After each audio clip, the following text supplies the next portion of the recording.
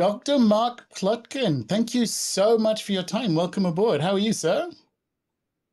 Good to be here. Thank you for the invitation. No, absolutely, absolutely. And I'm trying something a little different in this day and age in terms of introducing people, which is I asked an AI for a bio of Mark Plotkin, and it looks good to me. I think this is about right, but I'm going to read it. What we usually do is I introduce the guest, and the guest then adds something or corrects it or finds maybe where there's a little bit of a difference. But Mark Plotkin is an American ethnobotanist and author widely recognized for his work in the fields of ethnobotany, conservation, and indigenous rights.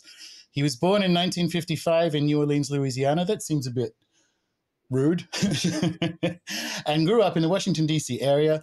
He received his Bachelor of Science in Biology from Harvard and a PhD in biology from Tufts. He's a world renowned expert in Amazonian ethnobotany and is best known for his work on the medicinal and cultural value of rainforest plants, particularly in the area of Amazonian shamanism. Plotkin is the founder and president of the Amazon Conservation Team, a non-profit organization that partners with indigenous communities to conserve biodiversity, protect traditional cultures, and support sustainable livelihoods in the Amazon rainforest. How did ChatGPT do? Right on the money. Nice, nice. Everything. I can't think of Yeah. anything to add. Oh, very cool. Okay. Well, you are a first time guest, Mark. So you get the first time guest question, which I'm looking forward to, having reread a couple of your books recently. But question the first: were you a weird kid? Well, yeah, I think that anybody who is interested in esoteric objects was already outside the mainstream at the outset. I can think very few exceptions to that rule. So I think all kids kind of feel they're weird. No, I mean that's kind of being part of what being a kid is. But I was always interested in, particularly in reptiles, and I spent a lot of time in the swamps around my native New Orleans. So I think that definitely had me branded as weird by a lot of my colleagues, and even the ones that were into it at the time have since outgrown it, unlike me. So I guess I'm still weird. Yeah, I was. That was the part that I was particularly interested in growing up in Australia, where there are certainly reptilian wildlife to play with, but it's not recommended. So, as a kid in the swamps, catching snakes and so on, is there any techniques, and how did you learn them? Did you just decide, okay, I'm going to start at the tail and stay away from the head? Were there techniques that you got taught or knew about getting close to some reptiles that have a pointy end? I think we have the advantage over you guys because there's not quite so many poisonous snakes here. So there's a lot more room for error than there is down under. However, the skills that really helped move me along in my career path were not catching snakes; it was catching lizards. Because I was sent to Haiti in the late '70s with a team of graduate students from Harvard to catch lizards, and they were using nooses and traps and everything else. And I thought, shit, same lizards I caught in Louisiana with my hands. So I caught more before lunch than they caught in the week prior, and that fueled up further expeditions at their expense in search of lizards, and then in search of crocodilians, and then in search of the plants and the people that heal. Right. Okay. So the technique for catching lizards is just a little bit more Gollum. It's just like leap in with your hands and grab it. Well, it's a bit of an art and science because you don't want to harm them, right? Mhm. So it's not just a case of pouncing on them and squeezing the life out of them because they're a lot more fragile than bigger reptiles. So on the one hand, you have to be quick enough to get them, but you have to be gentle enough not to hurt them. At least that's the ideal. Nice one. Nice one. And so from the reptilian beginnings, if we move the story into, I guess, early adulthood and your discovery that actually I could do something like this as a career. I mean, take us through that part. Well, like my mentor Schultes said on many occasions, if you're not interested in rainforests, hallucinogens, and naked people, you're probably in the wrong business. Even if all the guys I started working with were in breech cloths and are dressing like you and me.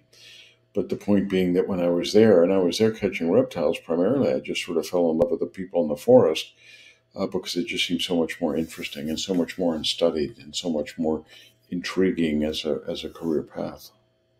Yeah, I'm fascinated by Richard Schultes as a person, and in regards to your podcast that started whatever it was last year or the year before, there's a couple of lovely episodes of biography of this amazing man who's the like the font or the originator of quite a number of people whose life and work, like yours and Wade Davis and Alberto Violdo and other people who I really admire, somewhere in that story is this incredible man by the name of Richard Schulte. So, for people who are maybe unaware, can you give a short biography of who he was? Well, Schultes is widely regarded as the father of ethnobotany. As an undergraduate, he went and studied peyote, which was the first in situ study of peyote as a healing sacrament by the indigenous peoples themselves. Secondly, he finished up there and then went to Mexico in search of magic mushrooms, which were just a rumor at the time. In fact, there were scientists who said there's no such thing as hallucinogenic mushrooms. Well, they were wrong. Schultes was right, and more importantly, the indigenous teachers and guides that he had was right. After that, he went to the Amazon and found ayahuasca. Now, ayahuasca was found, like ethnobotanists find everything, which is taught to them by their indigenous teachers. But this is quite the hat trick. Peyote to magic mushrooms to ayahuasca in one man's life. That's a feat that has never been equal since and probably never will, to find these three, not just mind changing, but I would say culture changing, world changing compounds in plants and fungi before the age of about 35. That's pretty spectacular. And Schultes was a hero to many people, not just to students like me, but people much further afield, like Allen Ginsberg, the beat poet, or E.O. Wilson, the greatest biologist of the second half of the 20th century, hailed Schultes as their personal hero. So he's quite the remarkable man with a wicked sense of humor, and would often say to me, dressed in his white lab coat and his Harvard tie, these indigenous peoples might not have any pants on, but they know more than we do when it comes to healing ceremonies and plants and fungi. That was just sort of typified the fact that he understood that these unlettered people knew more than we did. And it showed a humility for somebody who, in the US at least, that's the pinnacle of the academic pyramid, to be a tenured professor at Harvard. And he still said these indigenous groups know more than he did, which was true. Yeah, it's. I'm really interested in, I guess, the anthropological disciplines in general and their journey from not great beginnings in the 19th century, let's say, through the 20th into the 21st. And in anthropology, there's an anthropological turn and all this kind of stuff about how we think with, how we learn with indigenous cultures in a way that's non-extractive, but also in a way that makes their cosmovisions available, because it's very difficult to port that into, let's say, an academic materialism. And Schultes is this electrifying moment that I want to, I'm trying this on adventure as a form of epistemology. Because the things I learned, I mean, I've read Wade Davis's books, Lost Amazon, One River, biography stuff of Schultes. And I think when people realize what it was like, which you tell the story in the podcast about basically getting in his car, this reasonably privileged guy from the Northeast, and just heading out west in search of peyote. And what was that, the 30s or something? That's Yeah, pretty, it was 36.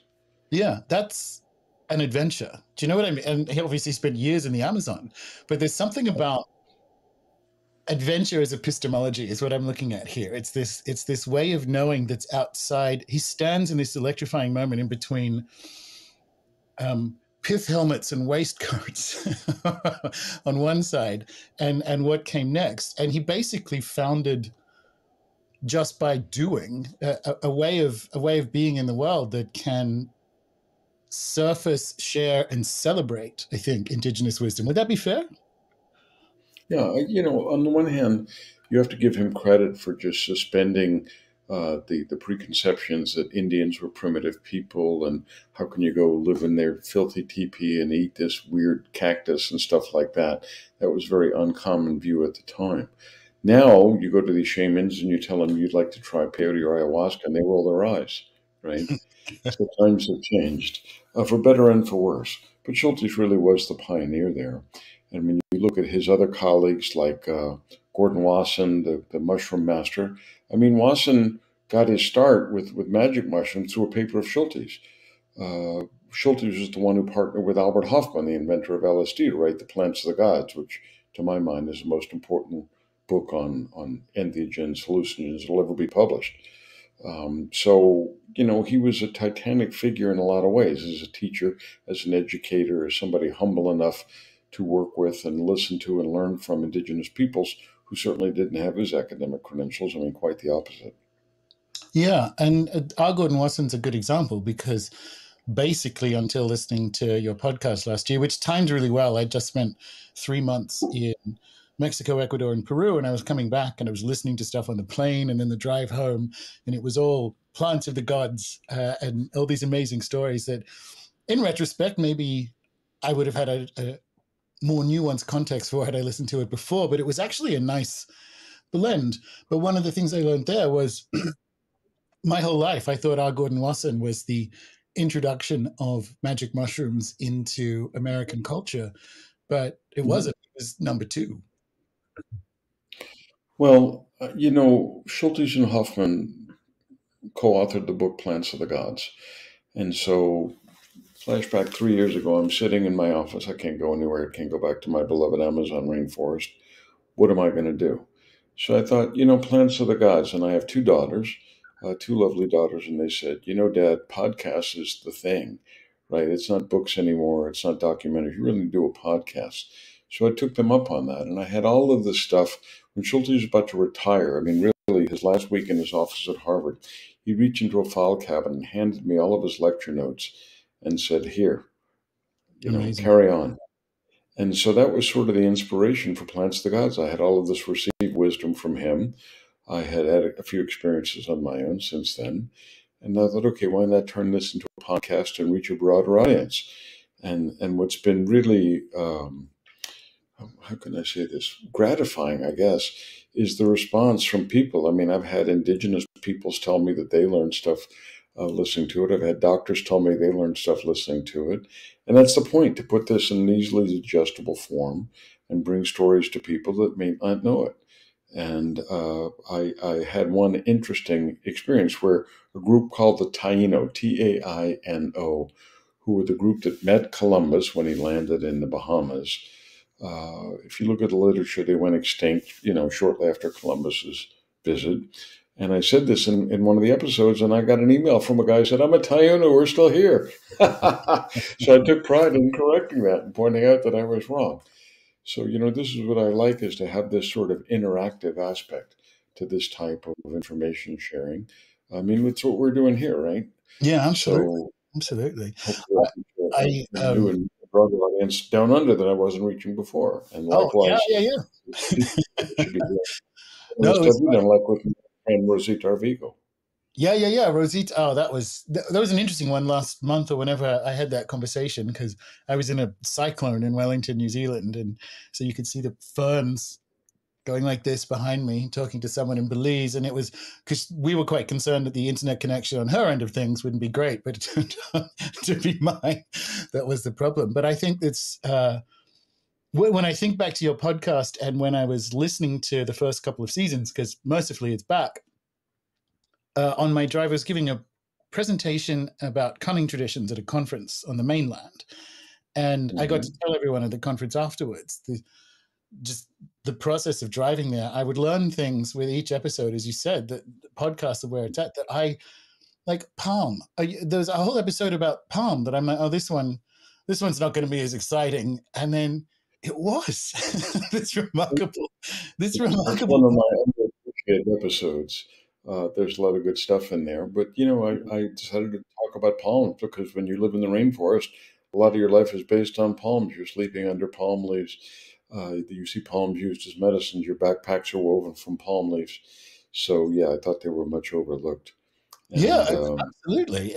All over the world, and now since then, I was just in the Philippines for work, and there are palms there as well, being used as for baskets and construction. And now I know that this is this amazing plant ally we've had for tens of thousands of years. That is food and medicine and shelter, and part of our uh, religious traditions. And yeah, this it's an amazing show, and this you get that sense of wonder, that I guess lineage of wonder about the world from Schultes, from that idea of plants of the gods into it. Because the palm, I mean, if you think of the Bible stories, it is literally a plant of God. I mean, that we're actually at Palm Sunday, that moment in the year. Well, we just went past it. You think, hang on, here's this plant And that actually, sacred to Islam as well. So yeah. yeah, yeah, yeah.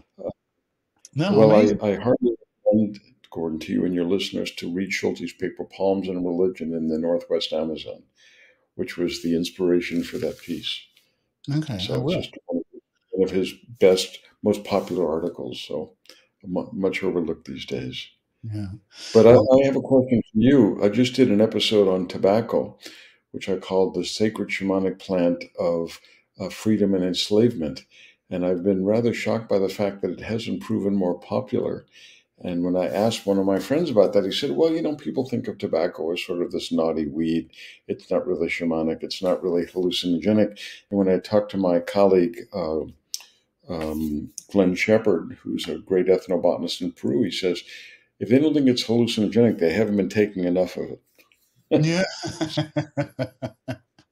I listed that one with great interest because when I was in Ecuador, um, as an ex-smoker long ago, I quit almost 10 years ago, I suppose. Sitting in ceremony with the Shua in Ecuador, it began with tobacco, which was mandatory.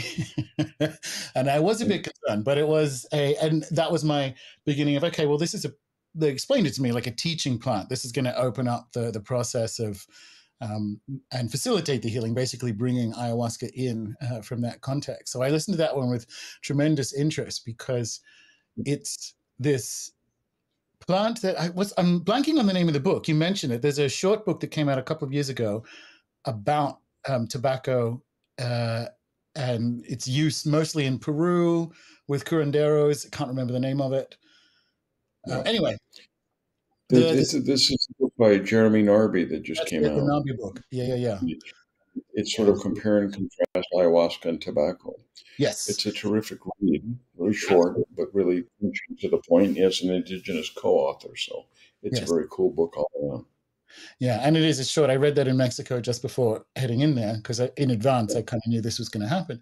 And the indigenous angle on tobacco I found fascinating because it is essentially the destructive impact is our poor relation with it because it is a powerful plant that we have misused and appropriated and almost like press ganged into imperial service, and consequently we get the results that we do in the West, which you don't get elsewhere. And I think it's such a powerful way of sitting with the presence of plants on our planet and how we relate to them, which is we've presumably for at least a couple of millennia, who knows, had a relationship with this plant.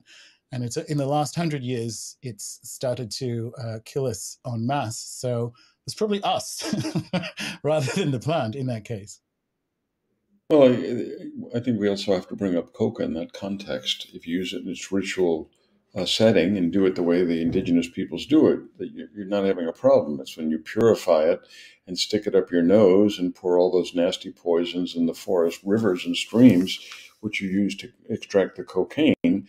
Then here's this plant coming back to bite us. You know where. So I make this point repeatedly in Plants of the Gods and lectures and books that these plants have to be thought of as shamanic scalpels in the sense that they can help us and they can heal us and they can hurt us. And, every year, even more commonly now with all this ayahuasca tourism, there's a story or two about some poor tourist went down there and, didn't come back or didn't come back alive because they weren't with a real shaman or they didn't respect the plant or they overdid it. And this is the price we pay when we don't treat these plants as the sacred objects which they are. See, this interests me because when I consider the arc of your career, or more specifically, your time in the field, if you consider the beginnings of it, it's almost like the justification for fieldwork in the Amazon was to go and find active molecules. Do you know what I mean? So it wasn't necessarily looking for plants. You were looking for mostly alkaloids, but active molecules, because that was the only thing that was allowed to be real, if that makes sense. From a materialist perspective, beginning, if you look at, and this is almost Schultes and rubber and the war, right? Like, Mhm. what is the utilitarian function or role within capitalism of a plant? And that's, a plant has value if it has some kind of active molecule. And if we look at where the field has hopefully gone, it's moved, I think, into something you just said, which is, well, actually, first of all, these are very chemically complex organisms. So we don't actually, when you talk about one active molecule, yeah, let's slow down there. And one, that's the beginning of the nuance. But I also think we're at a point where culturally we are stepping back and going, we might be looking at this whole thing incorrectly, which is looking for active molecules rather than, dare I say, plant as a being. Has that been your experience in the decades you've been doing this work? Because if I think of your first book to the podcast, there's a lot Right. more demonstrating of the active molecules in some of the plants that the shamans were showing you. And then when I listen to the podcast, it's more that, well, these plants are amazing organisms that need to be understood as that. Well, they did write Tales of a Shaman's Apprentice 30 years ago, so Yeah. things have changed a bit since then. But also, I think it's a mistake to try and gain people's interest by talking about the complexity of the rainforest and all the molecules. I mean, if you can talk about potential cures for cancer, COVID, or AIDS, you can grip somebody's attention at the outset and then get into the more complex biocultural aspects from there. So I've been criticized by putting forward too much of a utilitarian argument, but frankly, utilitarian argument carries weight with the most people. And I don't think we should protect, the outback or the Okefenokee swamp just because it might have the cure for something in it. But I Mm. also know that the fact the cure might be there is going to have a broader appeal to people who are not interested in the aesthetics or the ethical reasons or the just sort of aesthetic, just a broad approach that you're talking about, which I think you and I obviously share. So it's a hook, but only Yeah, right. one of many. Yeah, no, it's an admirable tactic. I think also it is step one in a process, and the middle step is there's a re-enchantment moment. So one of the things that I didn't know that I learned from the podcast was that beta blockers would not exist were it not for psilocybin containing mushrooms. And there's a lineage through to the point you can't quite say, but you also can't not say that uh, it's derived in a direct line from psilocybin. But you can say we wouldn't have beta blockers if it wasn't for that. And millions of people are on these medicines, and it's that.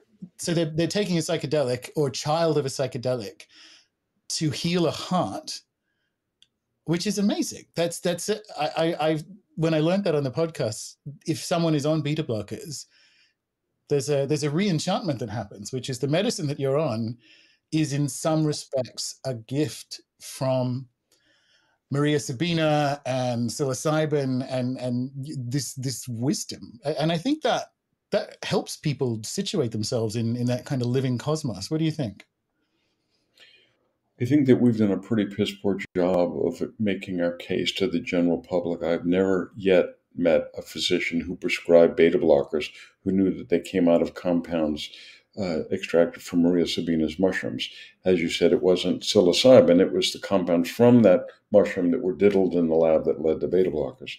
How many people that prescribe, how many doctors who prescribe statins know that they come out of a fungus, okay, originally?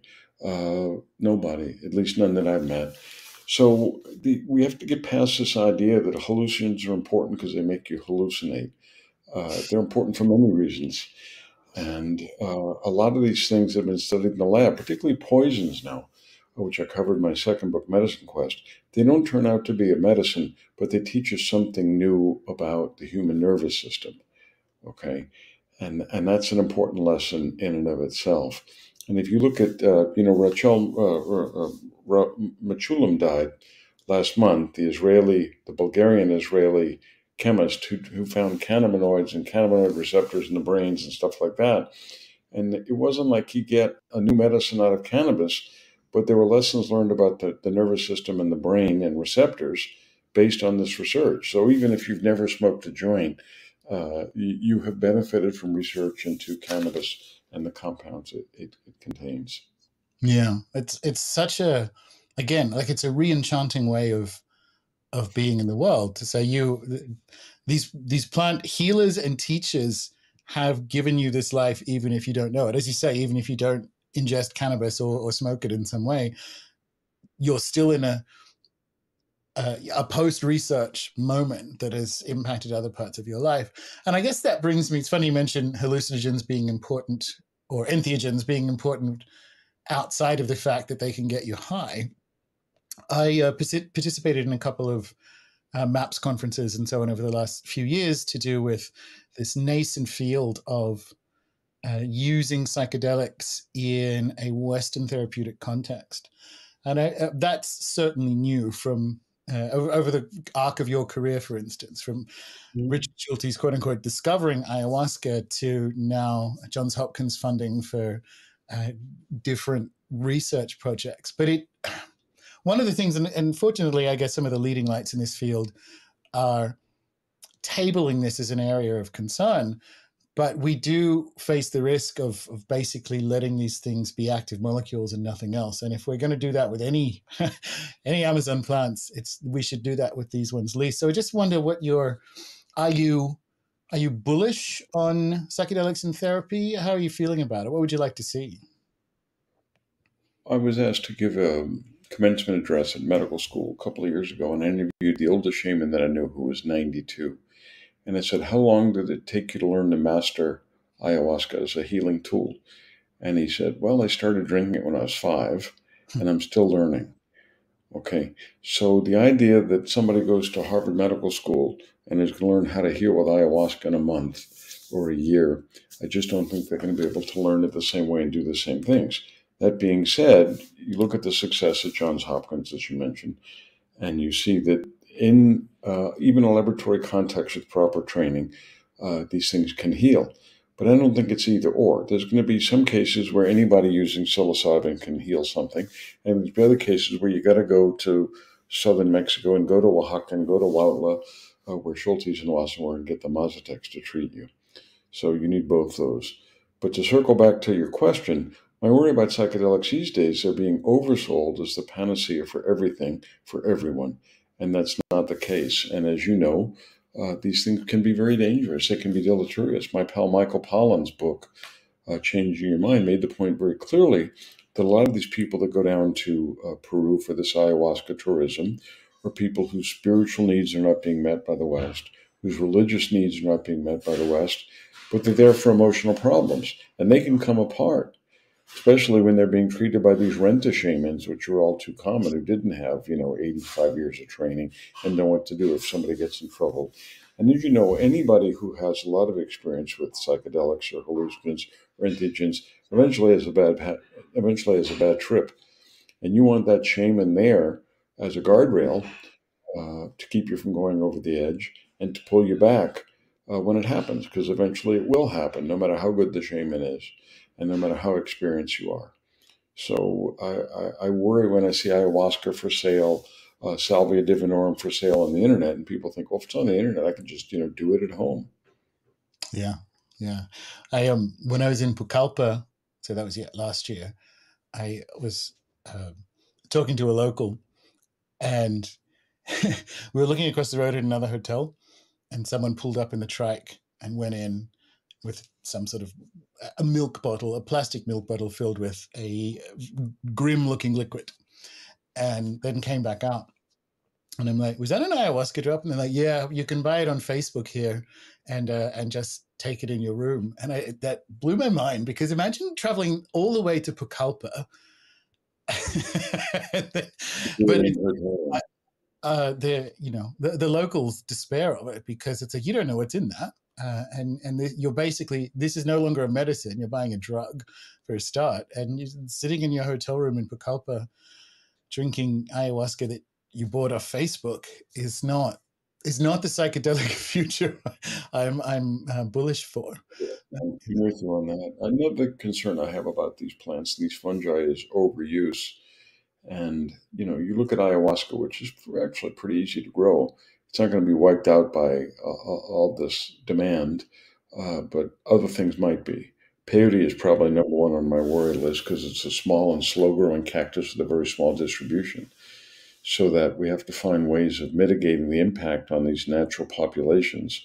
And in some cases, like peyote, you have San Pedro, which has many of the same compounds, which I think would be a pretty suitable substitute. Now, I'm not a shaman, so don't take this as medical or ethnomedical advice, but there may be some relatively easy answers to some of these problems. I mean, the first and easy answer is don't do peyote unless you're a member of Yeah. the Native American church or invited to by a peyote shaman of one of the three peyote tribes in Mexico.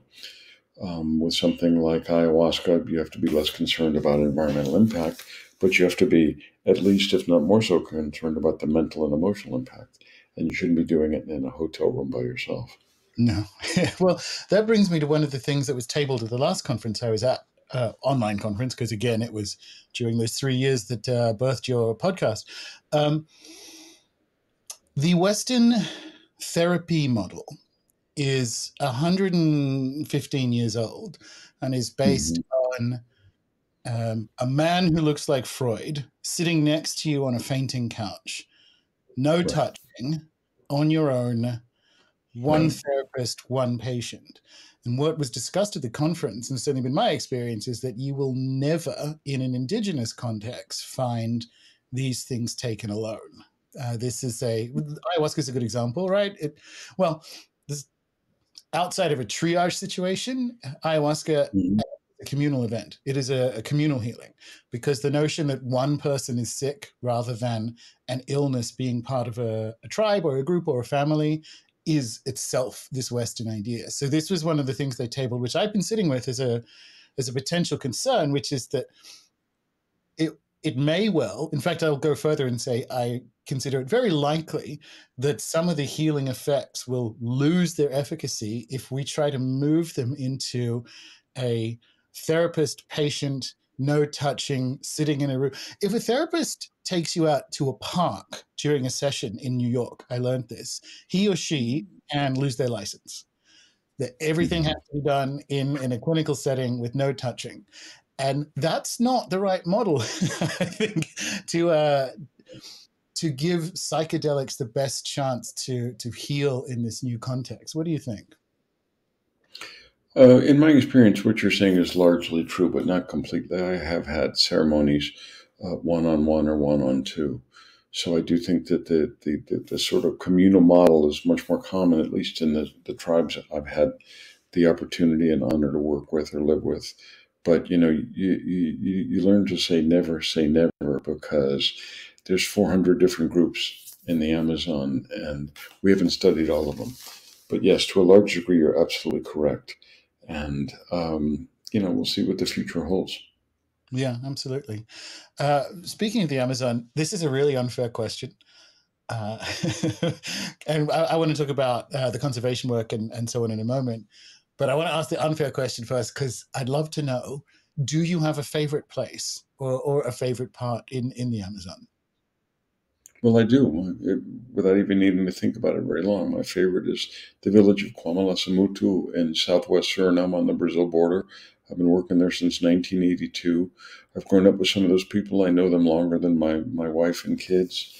And there are many different tribes living there. I know the flora pretty well. And I have a relationship with these people where I don't have to sit around and drink the dreaded cassava beer to make friends and prove that I'm a good guy.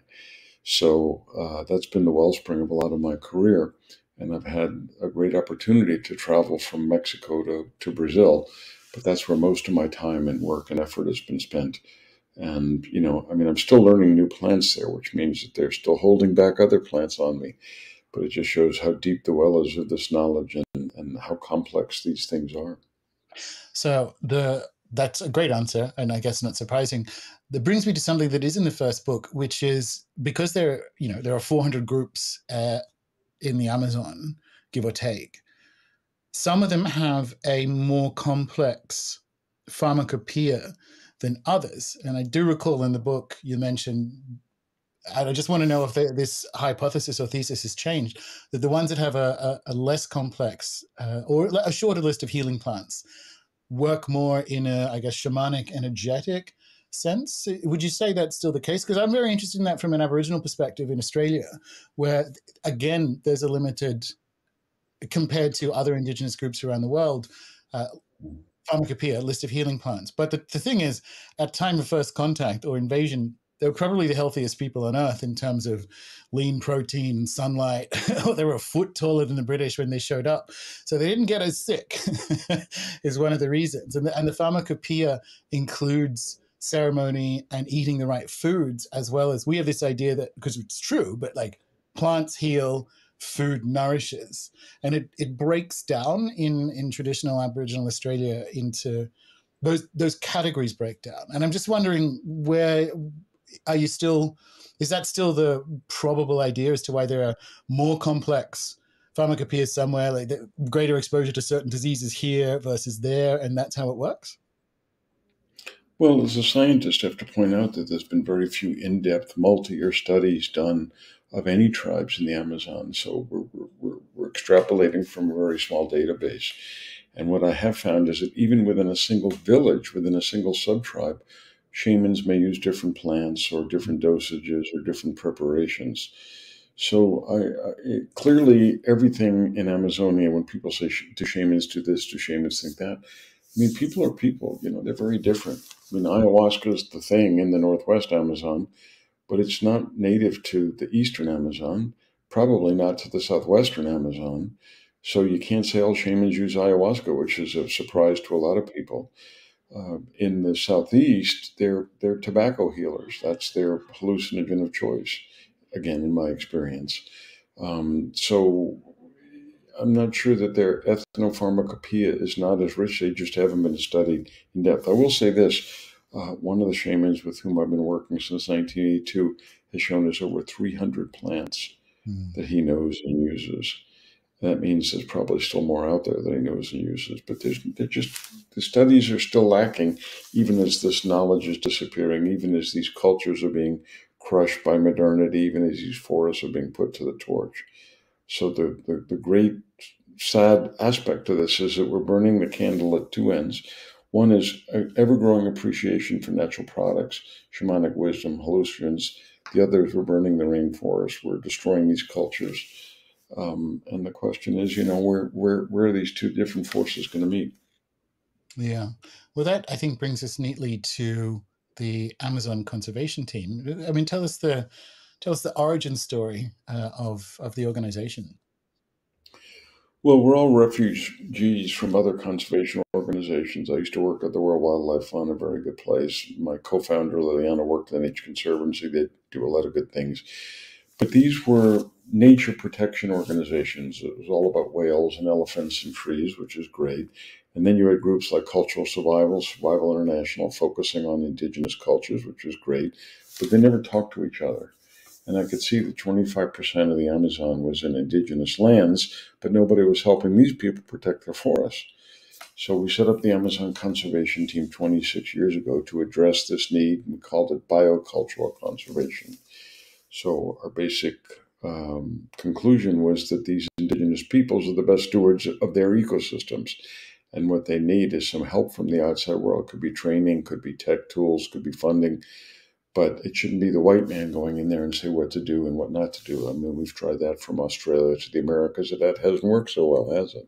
Yeah. And so the idea is to try and create space for them to figure out how to deal with the outside world on their own. And the analogy I used with the chief I talked to recently, I said, we're not going to tell you what to do or what not to do. We'll ride shotgun. Okay, we'll sit next to you, we'll read the map, we'll make recommendations where to go, but ultimately it's got to be your decision. And we've now had the opportunity to work and partner with over 100 different groups in South America, mostly Amazonia, but some on the outskirts, and have helped them map and improve management and protection of their lands. That's over 90 million acres of ancestral rainforest. That's amazing. That's such powerful work. It's a wonderful thing.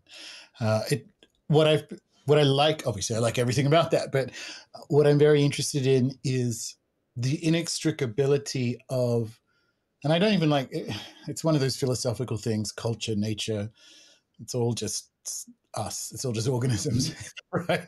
But what I like about the approach is the understanding or awareness of the inextricability of what we would call intellectual property. And that's something I'm very interested in. I'd like to get your steer on over the course of the career, the growing understanding of, uh, well, we've been talking about it this whole time. Schultes, however amazing he was, didn't discover anything. He had, well, he did, but like he didn't discover ayahuasca. Uh, it was shown to him. It was something that was taught. So it's indigenous IP. How, I mean, how has that changed? How has that awareness changed? I guess in the industry over the course of your career. And are you bullish? Are you excited? What would you like to see change in the journey of a plant existing in an indigenous culture in the Amazon to beta blockers 2.0? What would you like to see? What is the perfect journey for something like that, you think? Well, I'd like to see something we touched on a bit earlier, which is on the one hand, you can go to the doctor and get a psilocybin tablet, and he or she walks you through your session. And the other, you go down to Oaxaca and have a Mazatec treat your ailment that the physician wasn't able to do. Both options should be out there. But first and foremost, the beneficiaries have to be the indigenous peoples or the peasant peoples that taught us these plants, because they're the ones who are typically cut out of the equation. When you look at something like psilocybin, I don't know how it is in Australia, but people are trying to launch billion-dollar companies to Mm, capitalize on psilocybin. But the amount of monies that are going back to the people who taught us psilocybin, which is the Mazatecs and the Chinantecs and the Zapotecs, aren't getting anything. And when I tell people we need to help these folks, they're like, "Oh, just tell us how to do this and give us the information and tell us where to find the mushrooms, and then we'll give them something." 12 years from now. That's not acceptable in my book, or probably in your book, or any other ethnobotanist book. So to use an analogy I like a lot, it's kind of like peace in the Middle East. We know what it would look like. Okay, the outlines are pretty clear. It's just the devil is in the damn details, which is why it hasn't been done successfully. So that we want to live in a world where the cultural diversity is protected. We want to live in a world where the biological diversity is protected. We want to live in a world where the knowledge of how to use these things is protected and shared amongst everybody if it's done in a fair and equitable way. And that can be a drug on the shelf of a pharmacy in your capital city, or it can be an herb that you buy in the hippie food store. But in all cases, I want to make sure that it's collected sustainably, that it benefited the people that collected it, that it's full, or that it's not full of the junk that these Chinese herbs are, that we find increasingly full of toxic, nasty stuff because there's not enough controls. And that, we're getting reliable information. I mean, you can go on the internet and find all sorts of bad information about herbs. There was a big scandal during COVID where people started thinking that quinine was great for COVID, which, as far as I know from the science I've seen, it's not. But it went on the internet and people started buying it. Look at this horse stuff that people started selling. So we need to make sure there's reliable information, that the plants and the fungi are clean, that it's not just for our benefit, it's for their benefit as well. I mean, again, like I said, it's peace in the Middle East. We know what the outline should look like, but if it was so easy, why haven't we been doing it right up till now? no, absolutely. I think about the episodes. I learned so much. I think in particular the episodes about curare in the podcast, because there are psilocybin or mushrooms containing psilocybin or fungus containing psilocybin is almost an uncomplicated example. And I don't think people quite realize the complexity of the intellectual property we're talking about. And it's evident in curare, especially, which is this is as complex an intellectual property as a Hollywood film. This isn't just like, oh, here's a plant you can use. This is combinations that have been honed and are kept secret and are used in a really precise way that have powerful effects on animals that they hunt, whatever it happens to be. But I mean, tell us, because curare is the most amazing idea and an amazing world. But tell people about that, I think. Well, curare is one of the few words in the English language that comes from Amazonian lingo. In the Amazon, it's known as urari, urasi, urali. So there aren't many words in English that come from Amazon dialects. That's one of them. Curare is an arrow poison. There's two major forms. One is strychnos based, one is moonseed based. The moonseed based from the botanical family Menispermaceae was early adopted into abdominal surgery as a muscle relaxant. If you tried to do surgery, the muscles would tighten and cause other problems. But curare, which kills by relaxing your muscles, particularly your diaphragm, and you suffocate in small amounts, makes this type of surgery possible. And none of the benefits ever flowed to the indigenous peoples who taught us that. I mean, the problem is we learned it 400 years ago, so it wasn't like a recent thing. But it's when you look at things like the magic frogs, the hallucinogenic frogs, which were discovered just a few decades ago, that should be a little easier to figure out the intellectual property rights and who should benefit from all these things showing up on the internet and all of these wacky encounter sessions in California using these compounds from this frog. Yeah, yeah. I learned so much from it. I thought it was really interesting, and it kind of put pieces together with Wade Davis's book Lost Amazon, and harkening back to Schulte's work with it, which I guess brings me to something. If we look at your first book and your origin story with Harvard and how you ended up doing field work and getting into the degree, it's passion based. You were working there at the time and had interest in things. And this is Harvard. This is one of the two best universities in the world. And I assume it's not quite like that anymore to get into a field like ethnobotany. And part of that is the great pirate captain that was Schultes, I guess, to some extent. But what do you what do you think is good about where ethnobotany is today, and what do you maybe lament has changed? Well, what's good about it is there's so much interest in it. And part of this is due to the psychedelic renaissance. Part of this is due to rainforest deforestation. So people are interested in this stuff like it that they never were before. The bad news is when Schultes retired, he wasn't replaced. Harvard didn't consider it important enough to keep that chair open. And Harvard's not suffering for money. They Hmm. just didn't think about this was sort of 19th century natural history, old fashioned. Who cares about this stuff? Well, they were wrong. But this harkens back to another piece I wrote on Hamilton Rice. Hamilton Rice is the greatest Amazon explorer you've never heard of. Hamilton Rice explored the Northwest Amazon in 1907, made the first map of Chiribiquete, later explored by Schultes. The reason that's relevant to your question is that he married a very, very rich woman and used her money to invent mapping from the air. So he started mapping the Amazon from the air. And when he retired, Harvard didn't replace him. So I guess they didn't see there was any future in mapping from the air. And I guess that Google Earth didn't get the memo. Yeah. So Well, it's not the fact that very Harvard interested helped in Maya. invent Like, something, they dropped the ball. yeah, it's crazy. And well, that just reminded me of the use of LIDAR in Mayan archaeology, which is something else I'm really interested in. Yeah. Nope, can't learn anything mapping from the air, that's for sure. Well, I Crazy. was on the expedition that found the city of the lost monkey god. Oh, So if you're amazing. interested in lidar and rainforest exploration, check it out. This lost city had been searched for since I don't know, was it Pizarro or Cortez? Hundreds and hundreds and hundreds of years. Nobody.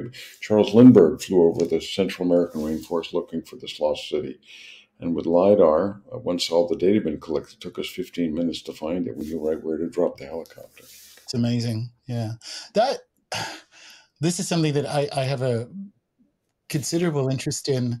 There's a book that came out maybe about 10 years ago, but 8 or 9 years ago in Australia called The Greatest Estate on Earth. And it's the story of how managed this entire continent was by the Aboriginal nations who lived here. When the British showed up, they commented that it looked like a capability brown parkland because you could walk between the trees and it was all natural looking but elegant, and the soil was spongy to the depth of 1 foot in and around Sydney in places that's now rock because of how what they thought was a natural landscape was anything but.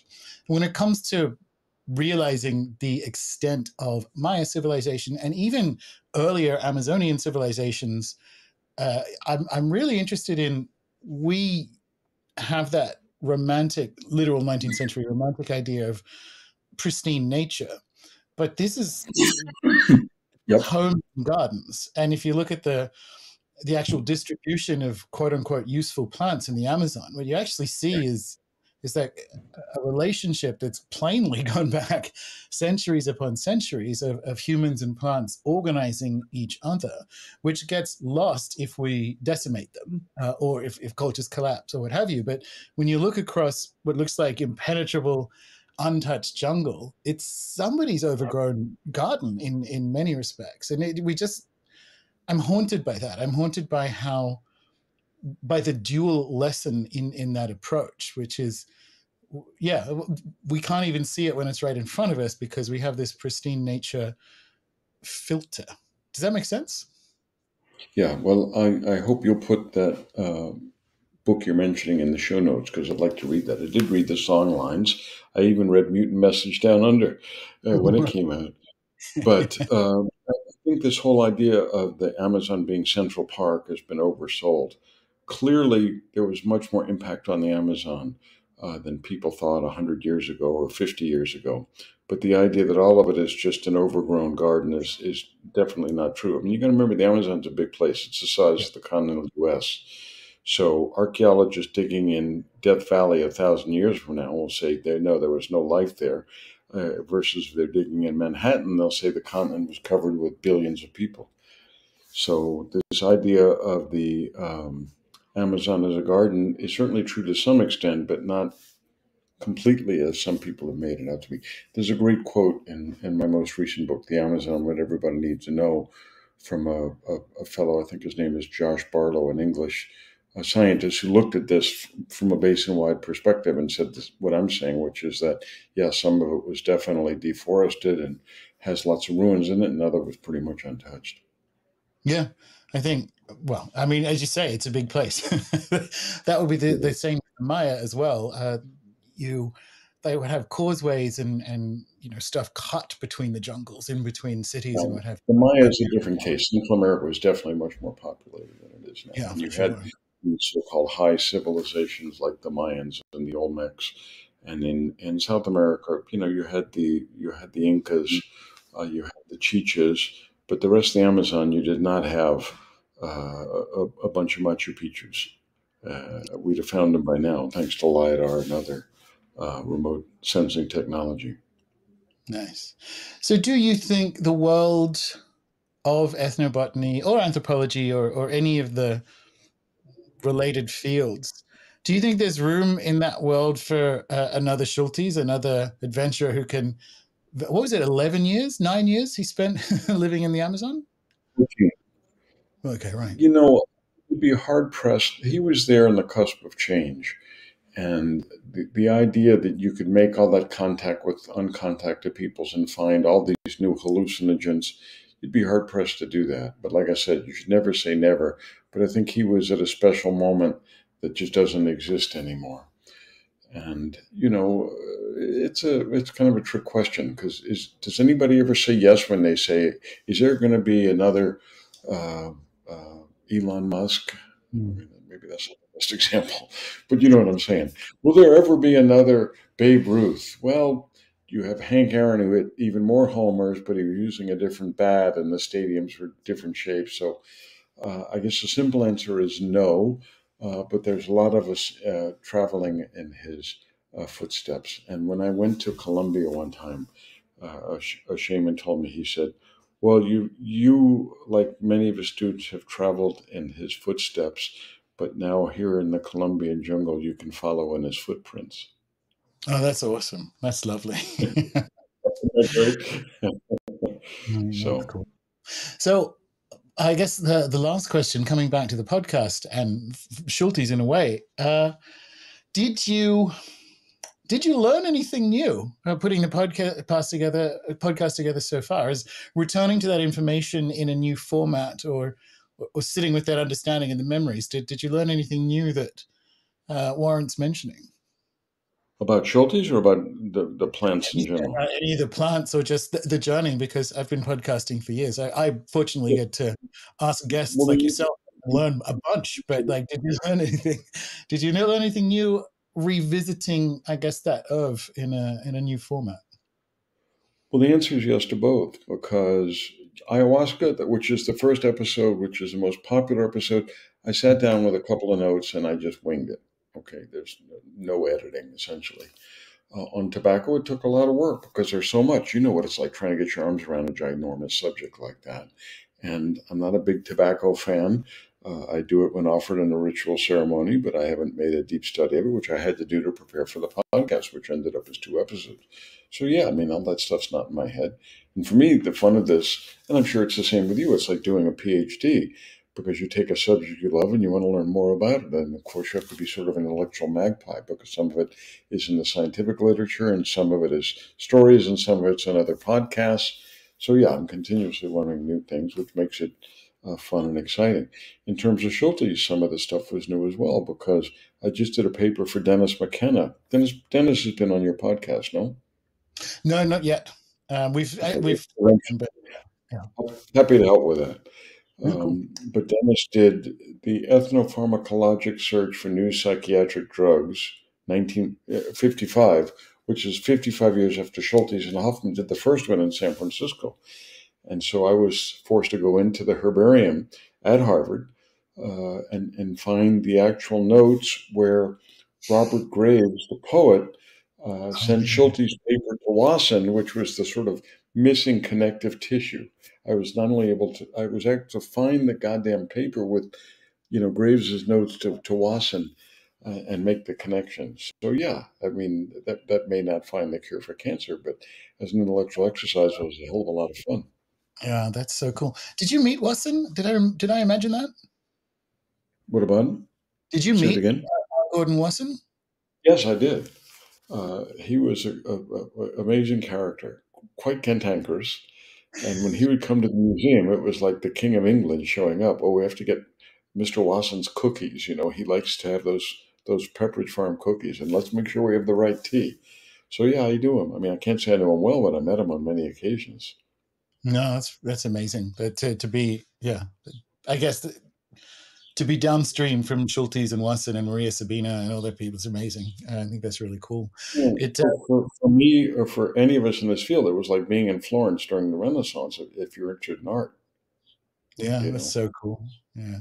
So one of the episodes that I really enjoyed was the episode with Brian Murarescu, and tell, I could detect the excitement in your voice that we might be at a moment, because again, I mean, he's standing on the shoulders of people who've made that case before, and I always thought were correct, broadly speaking, correct. Uh, I could detect some excitement in your voice discussing with Brian the thesis that psychedelics underpin a lot more of human culture, and particularly in a European sense, because we know in an Amazonian and other places sense than people realize, and that was at least contentious in the squeamish 19th century antiquarian world. But the evidence continues to stack up that it's the case. Do you think? I mean, tell us about that. Are we bullish that we might actually finally get that sea change in our understanding of European history, early European history, that we have similar plant interactions to what we might find elsewhere? Well, I think the key, how should I put it, the key anecdote in this whole story is when Carl Ruck, who was a classic scholar at BU, proposed that the Eleusinian mysteries were based on ergot, and he was shouted down by the president of the college because this guy was uh, radically conservative. And the idea that the Greeks, the fathers of Western civilization, were tripping their brains out was just anathema to him. And also, he had issues with the fact that this fellow was openly gay, and just sort of tried to stop him at every opportunity. Fortunately, he had tenure, so he couldn't fire him because he would have been long gone. And so when Mora Rescue started investigating this stuff, we have these modern tools of technology. We can test some of these finds to see what they have in them. And of course, the problem he ran into is what do they do in a museum when they dig something up is they wash it. So he was smart enough to go to a dig in northern Spain where they dug up this goblet and he said, don't wash it, and had it tested. And it was full of ergot alkaloids. So Yeah. that rock then becomes like uh, Galileo proven right, but in his own lifetime, not having to wait hundreds of years to find out that yes, the Earth does revolve around the sun, no matter what the church says. And I think it's a perfect analogy to what we have here. To a lot of the stuff which seems sort of wacky theories come up with drug-addled people in Harvard Square turns out to have been right, and that the more studies we have, the more evidence we have that all of this is undergirded by hallucinogens. I talked in the cannabis episode about finding an altar near Jerusalem that was full of cannabis. Mm. Now, does that mean that Judaism was based on cannabis? No, of course not. But it does mean that somebody somewhere was using this stuff, back when Moses walked the Holy Land, so that we know it's true for Judaism. We know it's true for Christianity, thanks to Brian and Carl Ruck's work. Now there's a fellow, Shaheen Etenim, who's looking at Zoroastrianism and finding some of the same alkaloids in Syrian rue, which are the same in alkaloids, which was sort of what, in some ways, was a predecessor of Islam. So I think all of these religions and cultures are going to be found to have something to do with these mind-altering substances. And if they don't, so what? You know, Yeah, it just exactly. shows that part of human nature is to get outside yourself, and whether it's Sufi dancing or meditation or fasting or mental illness, uh, whatever, that all of these altered senses play a key role in creativity and religion, art, and science. Remember, it was Carrie Mullis who found developed the PCR reaction, did it on a motorcycle after spending all night tripping with Mm. LSD. Yeah. So, Francis Crick, y- all of yeah, them. Yeah. it's all things tie together. And that's what makes this stuff so endless, and that's why we're talking about it now, right? No, absolutely. Well, Dr. Plotkin, I've kept you long enough, and that's such a fantastic place to end because it's positive and exciting and invitational for people. But for those who'd like to know more about the podcast and the organization and anything else you've got going on, lay it on us. Where can they catch up with you, find what you're doing, that kind of stuff? Well, I have my own webpage, markplotkin.com, which has a lot of my writings that aren't related to rainforest conservation. The Amazon Conservation Team has a website, amazonteam.org. I'm easily findable on the web. Just look up my name. And the podcast is called Plants of the Gods, Hallucinogens, Healing, Culture, and Conservation. It's on all the major platforms, Apple, Spotify, Stitcher. So the stuff is not hard to find, or it shouldn't be. No, absolutely. And thanks once again. I have been a fan of yours for as long as I can remember. I love the books. I love the podcast. This has been a great conversation. Thank you so much. Thank you.